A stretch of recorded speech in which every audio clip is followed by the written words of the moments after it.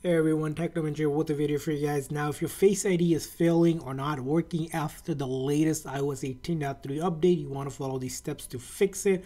So let's get started. The very first thing you want to do is go into your setting on your iPhone and then scroll down to Face ID and passcode. Go ahead and enter your phone's passcode. Now, once you are here, you're going to want to follow these steps specifically. First thing is you need to turn off stolen device protection. So if you have it turned on, we need to turn that off. Now, this will start a timer for about 1 hour before it can actually turn off. So you have to wait 1 hour. And once this is turned off like this, you're going to come back to this settings section. And then you're going to want to go ahead and basically turn off or reset Face ID. So you're going to tap on reset Face ID. So it's turned off. So you want to make sure Face ID is turned off, and we're ready to go to the next step, which is going to be shutting down the phone. You're going to follow the step. You're going to quickly press and release the volume up, quickly press and release the volume down, and then hold on to the side button until the screen goes completely black and the Apple logo reappears. So I'll do volume up, volume down, and then you hold on to the side button.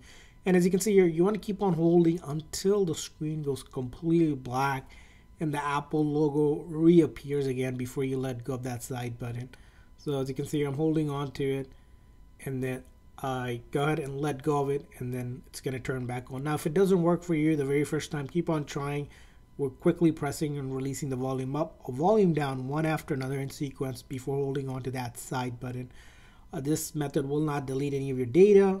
Really safe and easy to do is basically shutting down the phone software and reloading the code so that it may work again. Now, after you have done that, it's time to go ahead and turn back the setting of Face ID by going to your settings, and then you're going to go back to Face ID and passcode, enter your phone's passcode, and you're going to go ahead and set up a Face ID again.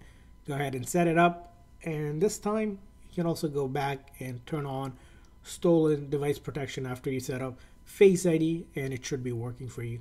So that's all the steps you need to follow to get Face ID working again after the latest update. I hope this video was helpful. If so, please consider the like and subscribe button for more tips and tricks for your iPhone. We'll see you guys next time.